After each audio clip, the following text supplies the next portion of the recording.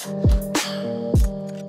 everybody, welcome back to the channel. My name is Jimmy, and in today's video we will take a look at the latest update for Samsung One UI 8 Beta, which this is Beta 4 for the Samsung Galaxy S25 series.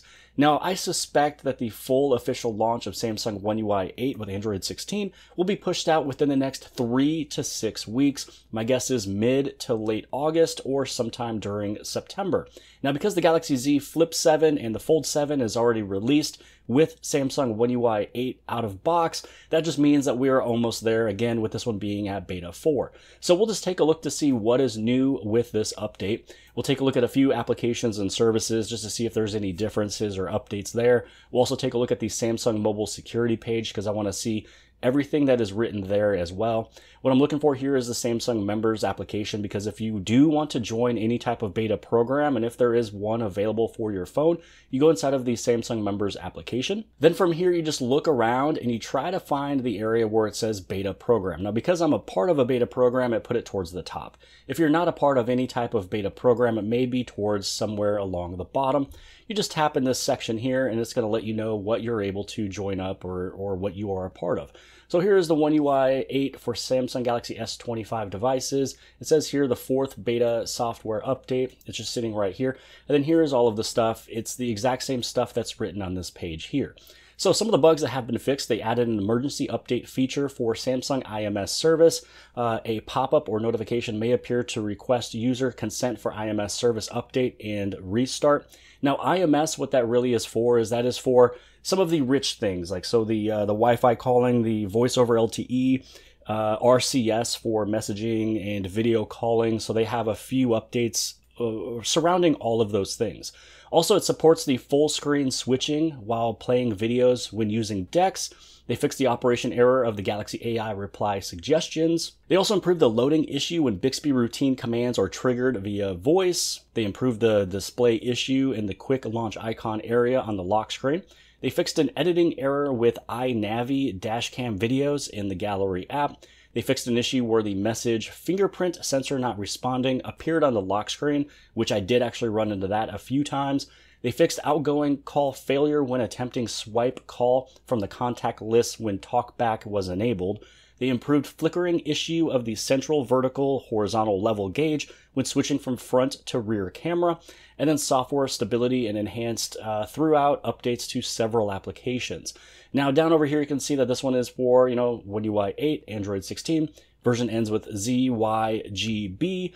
The size is almost 1.3 gigs, so this thing is 1,265 megabytes with that July 1st security patch, which is why we'll take a look at everything on the back end of things for the month of July of what was updated from Samsung and Google. So let's just restart this thing now. And as at this point in the video, I'd like to state if you're brand new here at the channel Jimmy is Promo, you appreciate these tips, tricks, tutorials, and the latest information on your Samsung Galaxy devices. Make sure to hit that subscribe button as well as the bell for notifications so you get notified for all future videos. Now that the update is done and complete, let's just go for the information on the back end of everything from Samsung and Google, because really this is where a lot of the meat and potatoes is for this update. So this is all of the vulnerabilities and fixes that have been fixed. So on the very top, this is everything from Google. So you will have one that is critical, and then you also have 21 that is high. None of them are moderate. As you scroll on down, these are everything for Samsung stuff. Now, there is one for the Samsung semiconductor, so there is a patch that's been updated. It's a high one right there. So in terms of the Samsung semiconductor, it is linked up with one of these Google updates. Now, down over here, this is where you're able to find a lot of the information from Samsung. So Samsung Mobile provided 18 Samsung vulnerabilities and exposures in the items below. Now, even though it mentions that there's 18, only 9 of them are written below. So a few of them, we don't exactly know what they have fixed. But it looks like there's a few things from Knox. You have another one from the Galaxy Watch. If I remember right, several of these are actually from Galaxy Watch. So a lot of the stuff with the framework of the Galaxy Watch, the Bluetooth connection with the Galaxy Watch, your Samsung account with it, another one for Wi-Fi passwords for the Galaxy tablet. Let's see, another one for improper privilege management in Bluetooth. And you can read a little bit of details down over here if you want to get a little bit more information than what it's stated from above. Another one with the low energy audio service. So again, that's with Bluetooth and such. Another one right there. So a couple improper accesses. And then another one for insecure storage of sensitive information in emergency SOS. So that one sounds pretty important right there. So this was everything on the back end of things that you can't really see, but it was fixed, again, from Google and Samsung. Now let's take a look at a few applications and services just to see if there is any newer version. So I took a look at Samsung Home before the update. Samsung Home was sitting at 17.0.0.0.139. This one is now 17.0.0.3.3. So there is a newer version of Samsung One UI Home, and one of those could be dealing with whatever problems could be on this home screen, and it can also flutter over into your fingerprint reader as well, since it is on the display. Now we'll also take a look at camera. Take a look at camera here before the update. This one was sitting at 16.0.0.0.3.3. This one is 16.0.0.0.4.6. So you do have a newer version of camera.